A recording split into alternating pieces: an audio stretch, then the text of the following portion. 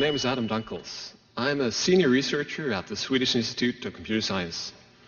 I'm here because I have created programming techniques and open source software that allows tiny microprocessors to communicate using the Internet Protocol, IP. That's the kind of microprocessors you'll be likely to find in everyday equipment such as TV remotes or wireless car keys, but also in much more complex systems. Today my software is used in such diverse places as cars, airplanes, satellites, freighter ships, oil drilling equipment, container tracking systems, and TV production equipment, allowing these systems to communicate using IP.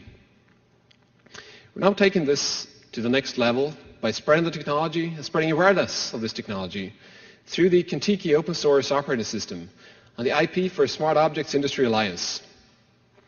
We see a future where smart buildings adapt their heating and lighting depending on where people are. Smart industries where equipment and machinery is wirelessly monitored and repaired and maintained before it breaks. Smart cities where cars are automatically guided to the nearest free parking spot, reducing fuel consumption and pollution and, well, generally making life a little better. We see this happening through the use of communicating smart objects. If you're interested in knowing more about this, you're welcome to the breakout session at 3 p.m. this afternoon. Thank you very much.